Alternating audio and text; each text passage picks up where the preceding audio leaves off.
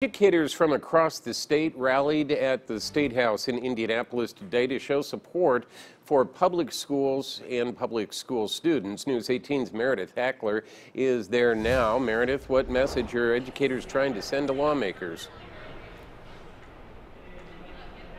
Jeff, while there weren't thousands of educators here at the Capitol like there were back in November, their message to lawmakers was similar.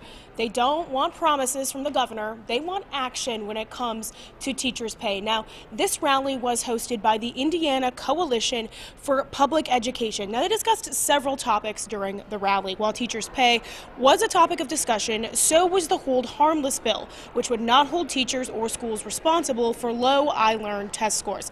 The Hold Harmless has been signed by the governor, but it's not a permanent solution. Educators say they still would like to see standardized testing separated from accountability permanently. On the long term, we'd really like to see testing decoupled from teacher evaluations forever. We'd like to see that schools don't get punished for testing going forward. Tests are great diagnostics, but they weren't meant to be punishment. Another topic of discussion was charter schools. Public education advocates feel that charter and voucher schools aren't held to the same standard as public schools.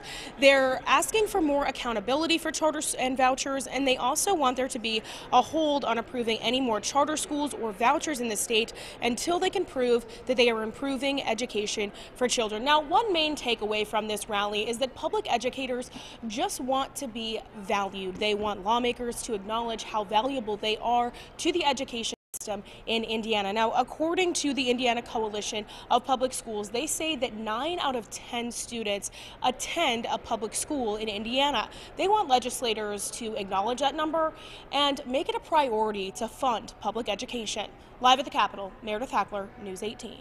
Meredith, thank you very much. On New